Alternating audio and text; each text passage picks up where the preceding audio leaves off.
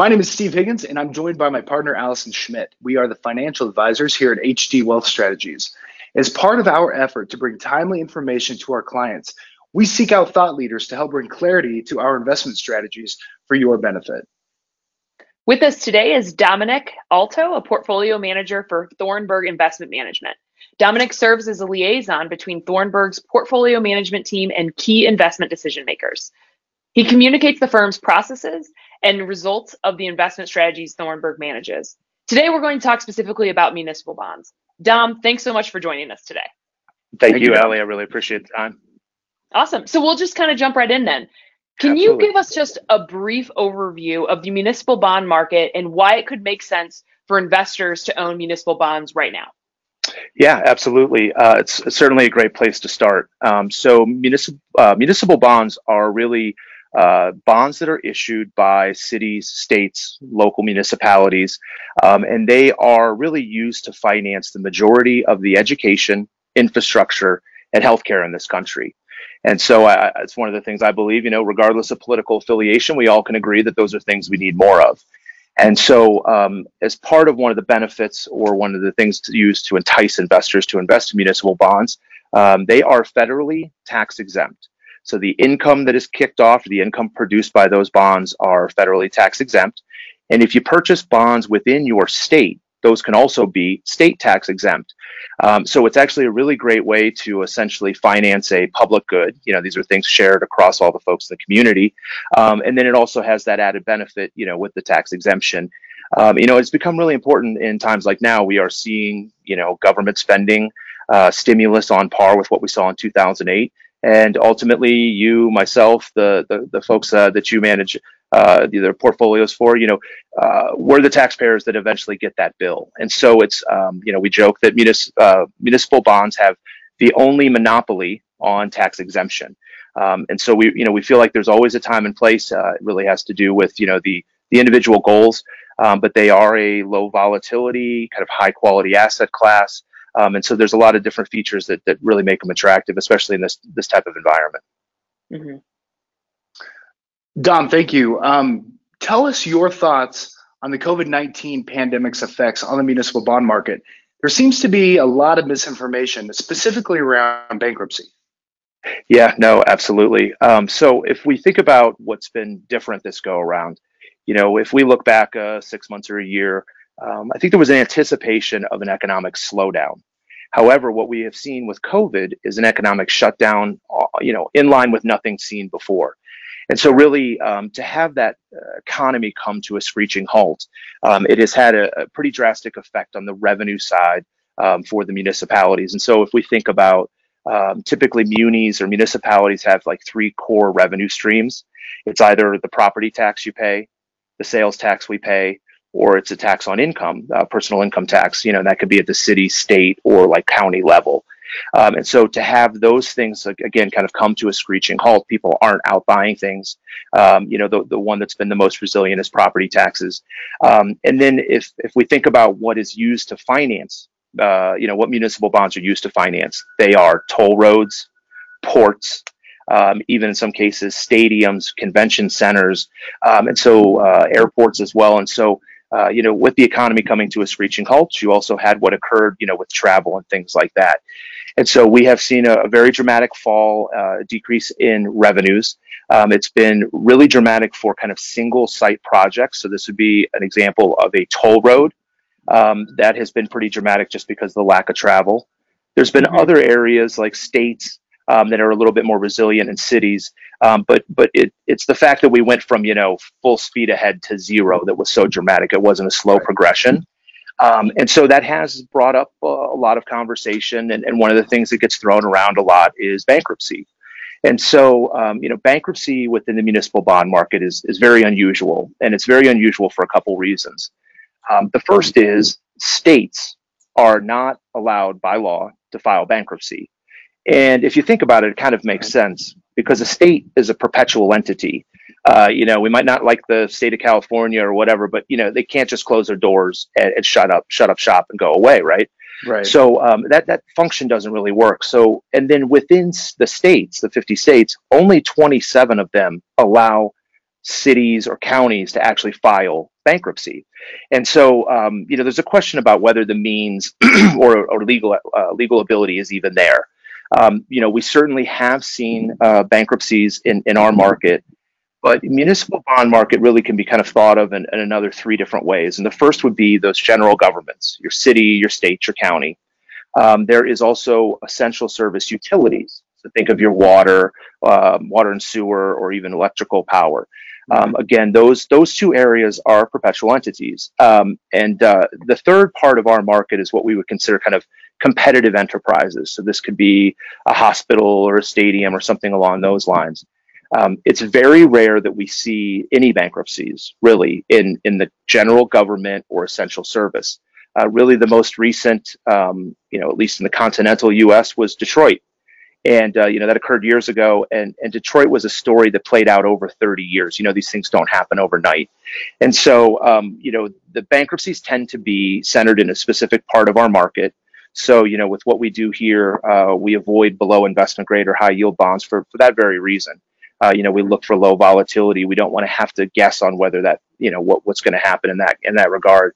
And then, the other thing to think about with bankruptcies in particular, there was Mitch McConnell made some comments kind of to start all of this again, ignite all of this again. And he was talking specifically about overburdened states in terms of debt overburden.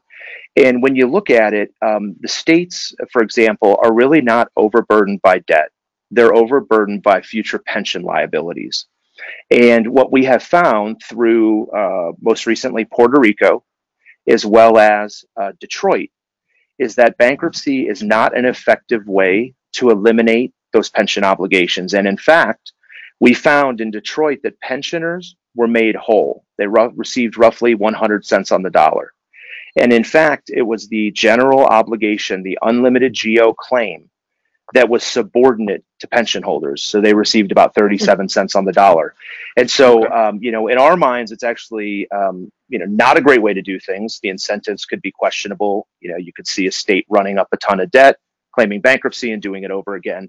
But also, there's the whole issue of the legality. And then also, does it really solve the problem? And the answer is no. So, in our minds, now more than ever, it's become very important to really understand the revenue sources of that municipality, and really understand the resilience of those. And then it also really, you want to put a lot of time and effort into the expense side of the ledger as well. Ultimately, the states, for example, are required to balance their budget, unlike the federal government. So there's a fiscal discipline that's enforced on them that really helps to solve some of those problems or alleviate some of those concerns. But ultimately, it's not an effective way to solve the problem. Makes a lot of sense.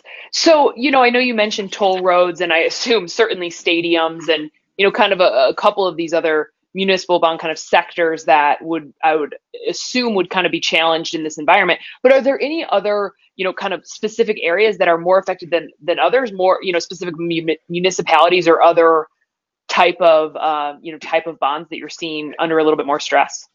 Yes, absolutely. So there's a couple things to think about. Within our market, there is a portion of it which is high yield. And that segment of our market was really a small, very small part. So the municipal bond market is about $4 trillion. If we go back to 2008, there was only about $30 billion total in that section, the high yield section. And what we find there is things that in many cases don't look or smell like muni bonds. They are what we would almost consider kind of corporate or private equity types of deals that are being done. And so within that area in particular, there are some municipalities or specific parts of that market that are very stressed. The first would be what are considered continuing care retirement centers. So we call these CCRCs. And it's the idea. It's not a nursing home. It's one of the facilities where you start off in independent living, then you can go to assisted care, and ultimately, if you need to, you can move to further on down the line, so to speak. Those were really the epicenter when the whole COVID crisis started to break out. The pandemic broke out. We saw really the nursing homes and continuing care retirement centers were areas that were really challenged because of the patient deaths and things like that. They have come under a lot of stress. We have seen quite a few defaults already occurring. Again, it's an area that we, by and large, try to avoid because it's really kind of a flip of a coin. There's some other areas, we can think of what's happened with travel. So airports are a great example. Now, what's interesting about our market is there are 80,000 issuers, and you can compare that to 8,800 stocks listed in the world. So it's very fragmented. So it's about doing your homework. But what we find is that, in our market, it's very difficult to paint with a broad brush. And a perfect example of that is airports. Airports were immediately an area of concern because of the decline in travel. It was drastic and it was immediate. And what we did in doing our research, doing our homework, is we found there's a very big difference between different certain airports. And a great example is Orlando, Florida, and Dallas, Fort Worth. Orlando, Florida is a destination and origination. Most folks go there to go to Disneyland, and then you go home. Dallas, Fort Worth is a hub. People are flying through it constantly to get somewhere else through connections. They're going and using the concessions. Also, more importantly, there's cargo that is going through there. And so you find a very different type of profile for those two types of airports. And so it's a great example of, one we sold and one we bought. Another area that has been interesting is the ports. This has started originally from the pandemic started originally with China. So there was a really steep decline in imports on the West Coast. So that hit specific ports like Long Beach in California or in Seattle. And then also, if you look to, let's say, the port of Miami, it's actually the largest cruise port. So what we did is, made sure we didn't have any of the exposure in the two that I mentioned. Instead, we looked for a port like what we saw in Chesapeake Bay in Virginia, which is the largest importer from Europe. And so, it was a way to not only run to protect yourself, but it was a way to be proactive and really take advantage of things and take advantage of what the market gave us. And it's a great example of something that we were able to do. The last thing I would mention is that, because of the misconception in our market in regards to states and bankruptcy and the challenges facing states, there's been a pretty great opportunity for us in particular in that area. So, the state of Illinois is a great example of a state that everyone knows is challenged. They have had, a succession of governors that have ended up in jail. They have, a lot of other issues. But what you find is that the state of Illinois actually has a very educated workforce. On top of that, their problems are really pension issues. These are future liabilities. And the truth of the matter is we don't believe that they will go bankrupt, let alone go bankrupt anytime soon. And so during the initial crisis breakout in March, we actually had the ability to buy Illinois state GOs at 6% tax-free with a 7-year maturity. And so, for a client in a top tax bracket, that's almost 10%. Think about where interest rates are now. And, despite the fact that, again, Illinois has challenges, if Illinois was its own standalone country, it would have the 20th largest GDP in the world ahead of Switzerland. So it just goes to show you that, it's about doing your homework. It's about understanding the nuances of it. Even within specific issuers, there are nuanced differences. And so there are some areas that we've already kind of tried to navigate around. But, we would expect there to be continued headline risk or headline noise. That happens a lot. And really for us, it creates opportunity and something that, benefits our clients for the near term and long term. Perfect. Well, Dom, I'm from Illinois, and we have a handful of clients who are a part of those pension plans. So this is all good news. I'm definitely going to send at least this piece of the clip to each of them. So hopefully they feel good about that.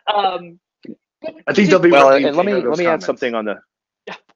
Yeah, well, and I'd like to add something real quick because I think it's important. So the pensions in particular are something that for a manager who does bottom-up research. So we are reading through the 180, 200-page offering documents, truly trying to understand the nuts and bolts. That's really what matters. The way that pension issues are presented in this country, in some cases, I believe, is disingenuous. And it's disingenuous for a reason, and it's because the liabilities are aggregated together. And so you'll hear terms thrown around like, oh, there's $10 trillion of unfunded pension liabilities. Well, the issue with those types of statements is that every pension is its own standalone entity. It can't, the city of Chicago has 4 different pensions: firefighters, police, teachers, and general employees. All 4 of them are funded at different levels. All 4 of them are their own entity. So there's specific people paying in, specific people who will be able to draw on them. They can't borrow. They can't, aggregate the assets together to invest. None of those things. And so really for a client that has the state of Illinois, it's really about that individual pension plan to really understand. And then the other thing I like to mention, or like to talk about, is the misconceptions around, who is doing well and who's not. A great example of that is if you have the choice between the city of New York and the city of Denver, and I told you one of them's 100% funded and one of them has a pension that's 40% funded, most folks would say Denver's 100 and New York is 40, and it's actually the opposite way.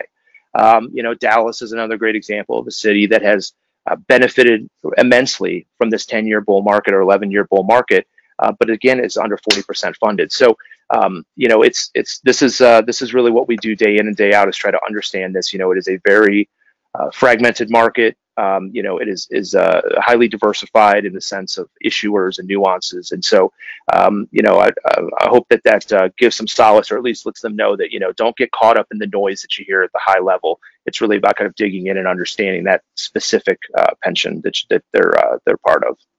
Yeah, that makes absolutely. A lot of sense. Mm-hmm. So I guess to shift gears a little bit, Dom, what hit headlines here in April, May was that the Fed stepped in to be a buyer of corporate bonds, right, to support the market and provide liquidity. So what is, the Fed and Congress doing to support states and local municipalities? So this is actually a great question, because it is one of the things that probably concerns us the most, and it is the fact that investors have misunderstood what is being done in our market. And so I may not have mentioned this earlier, but the municipal market is highly dominated by individual retail investors. Corporations don't benefit from the tax exemption, so they're not huge buyers, but over half of our market is still owned by individual investors who tend to buy the bonds, clip the tax-free coupon, and reinvest those dollars. And so what you see is that the market tends to overreact both to the upside and the downside, and that's really what we saw in March. There was a run on the bank, so to speak. Mm-hmm. We had record outflows that occurred in back-to-back weeks that were 4 times larger than the previous weekly records, so $20 billion. And really that spike in outflows caused all of us managers to do the same thing, which is to try to sell their highest quality, shortest maturity paper. And when that occurred, cash rates went up. So at one point back in March, we had bonds that were 1-day maturity that were yielding almost 7% tax-free. It was probably the best asset in the world at that time. And so what the Fed did is they stepped in and created a facility that allows municipalities allows them to lend to municipalities who can't find a reasonable rate in the market. One example just happens to be Illinois is one of the few that have tapped that. That was enough to really quell investor fears. Things have settled down. Then the Fed instituted their zero interest rate policy, which has brought rates down across our market. What they are not doing in our market is buying individual bonds or individual high yield issues or high yield ETFs. They are not buying, they're only lending within our market. And so what I like to say is the Fed has not created a price floor, nor have they created a credit backstop. And that credit backstop is really important because it leads me to the second part of your question, which is what is Congress doing or not doing? So when Congress passed the CARES Act, which was the first stimulus package, wrapped up in that were reimbursements for COVID-related costs. And so healthcare is a great example of a part of the economy that is financed through our market. So a lot of hospitals, hospital systems. Most hospitals, their kind of margins, their profits are driven by elective surgeries. And they essentially had to stop those for several months. And so what we see is the Congress is essentially reimbursed them for those costs that they incurred for treating the patients, but they haven't made up for those lost revenues. And those lost revenues are really the biggest concern going forward. It's in the hundreds of billions, potentially trillions of dollars that essentially evaporated because of the economic shutdown. Now, we had hope that the Congress was going to pass a second stimulus bill, but what we found is it's actually been kind of locked up or derailed in the Senate.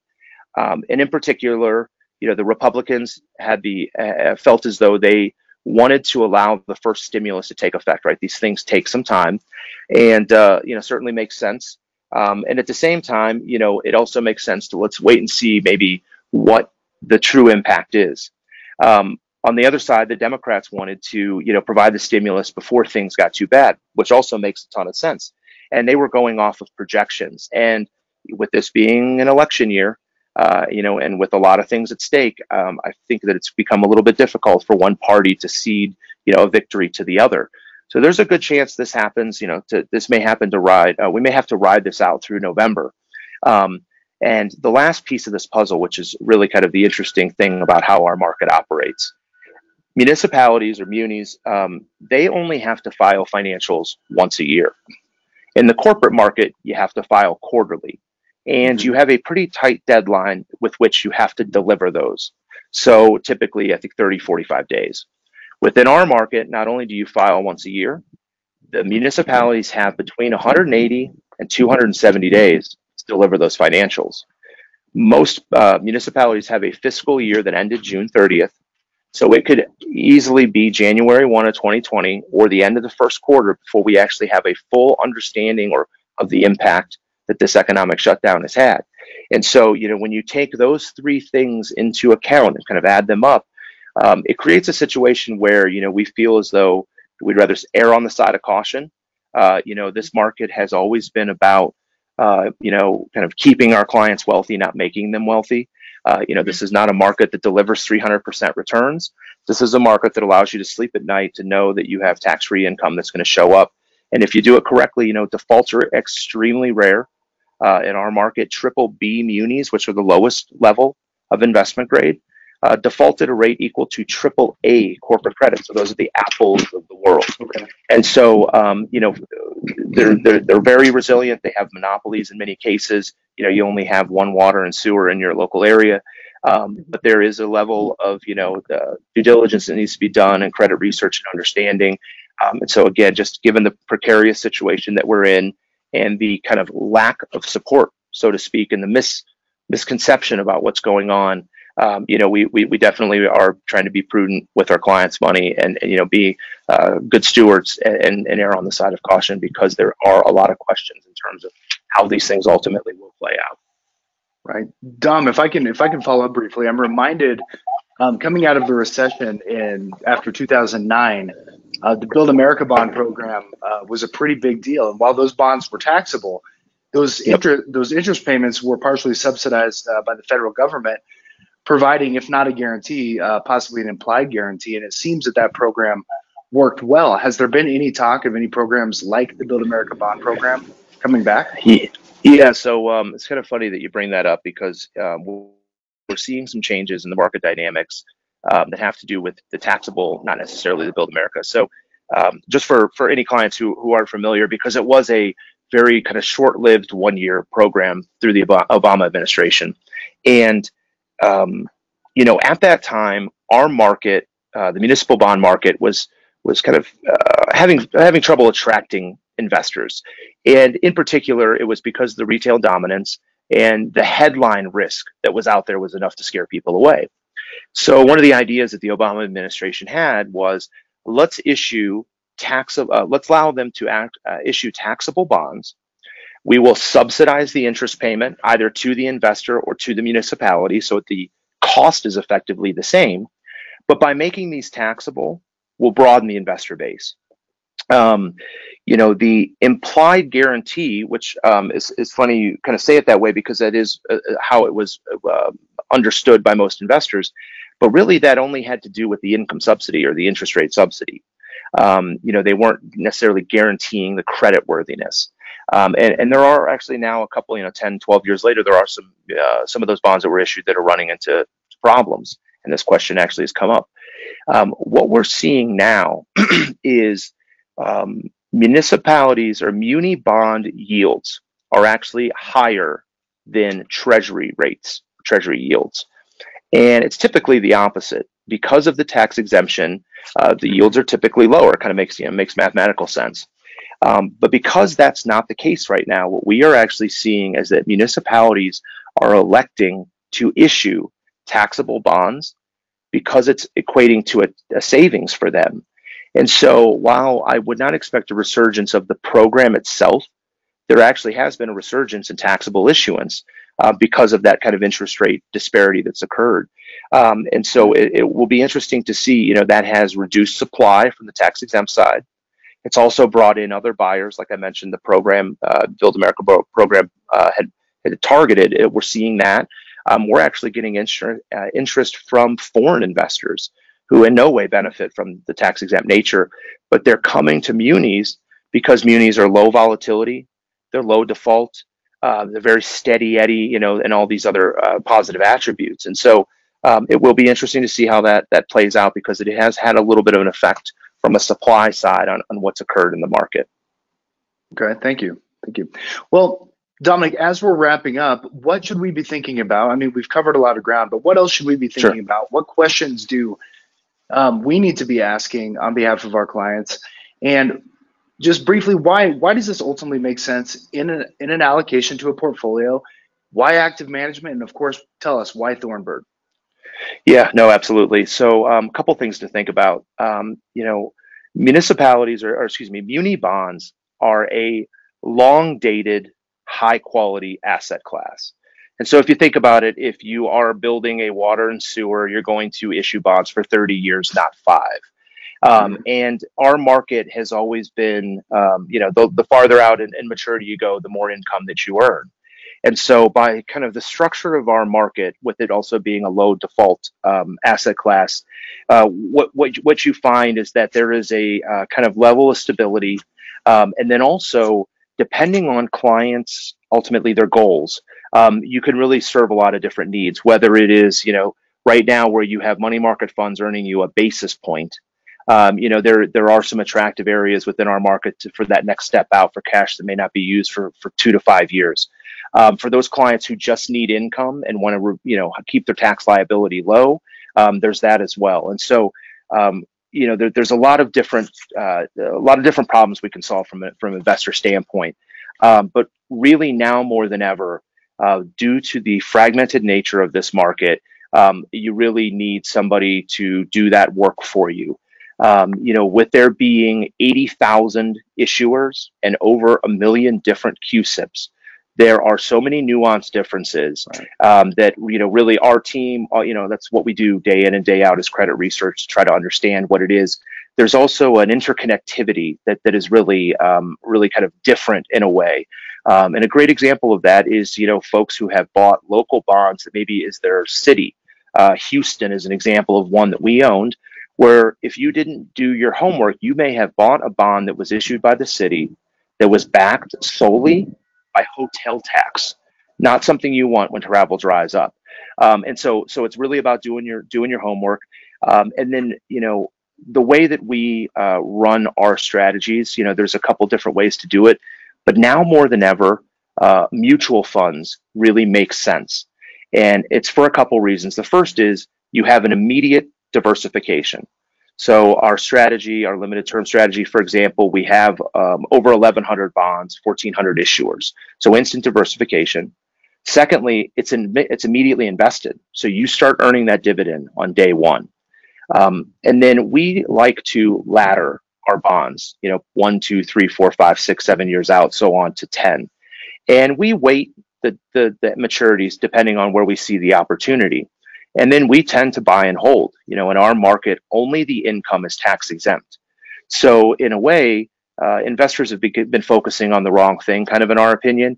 They've been watching their bond prices go up, which mathematically means your income is going lower. Now, that's fine in a taxable bond where you're going to pay taxes on the income or the capital gain. But in our Right. market, you have that choice, right? So we would rather have higher levels of income and no capital gains. And so really what you do by investing in a strategy like the one that we have, the one that we manage, because we ladder our bonds, because we tend to buy and hold, we have bonds that we have owned for 9 years, and interest rates were much higher 9 years ago. And so what you can find in today's market is if you were to go out and buy a 10-year AAA bond today, it would pay you 70 basis points or 0.7%. Right. Our 10-year laddered strategy today is yielding you 1.8% tax-free. And so it's the ability to have seasoned holdings, to have higher yields. And then more importantly, if for some reason a client, gets a little jittery or is uncertain or whatever that may be, you have the ability to sell and you're out immediately. We always say, you have daily liquidity. Now, you may not like the price that you get that day, but you have daily liquidity. In many cases, muni bonds, really all bonds, are kind of like a home in the sense that it's Sure. a bid ask. You can't just, whatever the value is on Zillow today doesn't necessarily mean that's what a buyer is going to pay you, and it may be weeks or months before that shows up. So again, a lot of different little nuances, but there's a lot of huge advantages right now to, both looking at munis. If you anticipate tax rates going up, eventually we'll get the bill. The fact that they have always been very resilient, have those parts of the market that we focus on, and then the ability to earn a very attractive yield where our strategies are yielding anywhere from 1.8. We have one that's yielding almost 3% tax-free. For a client at high tax brackets, you are talking about a rate, an interest rate that hasn't been seen in a decade. It's been a long time for any of your clients or like myself who was around prior to 2008. 06, 07, you could get a money market fund that had a 5% yield. Right. That is I remember unheard that. of now. Yeah, and so really, the interest rate policy that's been enacted by the Federal Reserve has unfortunately been, punishing savers. You are not being rewarded for being a saver. You're being punished. You're being forced to go out the risk spectrum. And so we have a very specific need that we fill for those conservative clients who want to, try to limit their tax liability from an income standpoint. Certainly, and that's why we've hired Thornburg. And with that, Dominic, Allie and I, on behalf of our clients, want to thank you for participating, providing this insight that's so timely and much needed. And to you, our clients, thank you for watching. Thank you for being part of this as well. If at any time there is a topic or concerns that you have that you would like us to cover in a video, please let us know that. Of course, keep in touch with us. Follow our blog at hdws.com/blog. Dominic, again, thank you. Thank you, Thornburg. Allison, thank you. And we will see you next time.